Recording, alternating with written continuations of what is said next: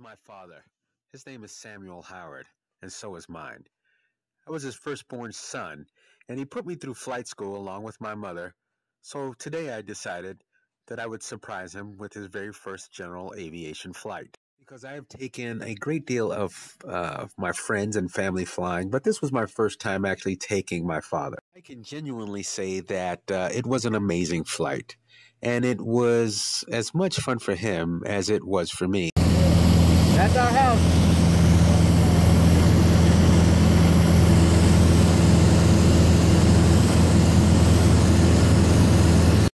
It's always nice to get a different perspective of your home. So it's at this point I decided to bank right and head to the 4 nautical miles to McChord Air Force Base, incidentally my place of employment. I was going to be doing a low approach just to show my father the airfield. A couple of years ago I did a low approach about 50 feet off the runway. It was probably not the smartest thing to do. You can take a look for yourself. I provided the link in the description. Let's just say when I got to work the next day, my boss wasn't too happy. But I digress.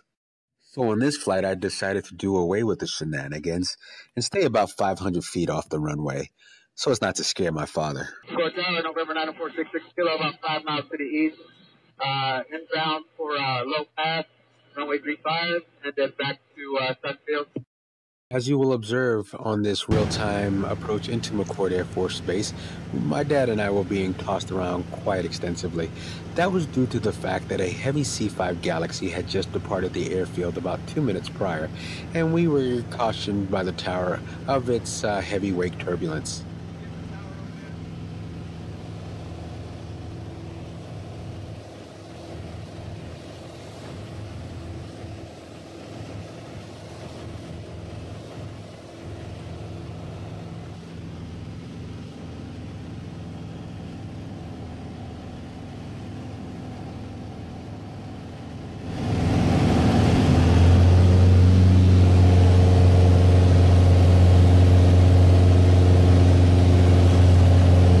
So as we were heading home, I decided to tease my father with a parabolic maneuver, as I do with all first-timers, called a zero-gravity pushover.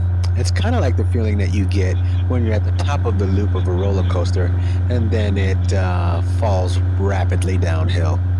Now, I can say that there was probably a little bit too much excitement for my father, but hearing him laugh is a moment that I will cherish for the rest of my life. So much so that I have a snapshot of this portrait in the media room of my home for me to cherish.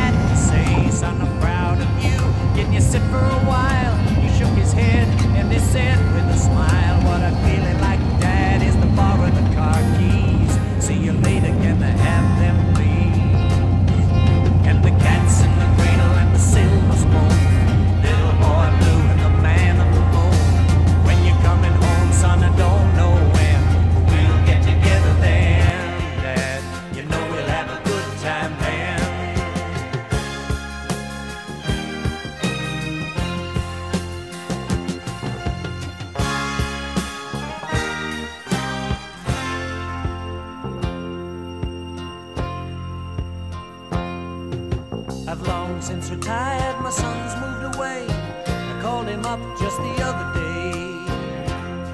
I said I'd like to see you if you don't mind. He said I'd love to, Dad, if I can find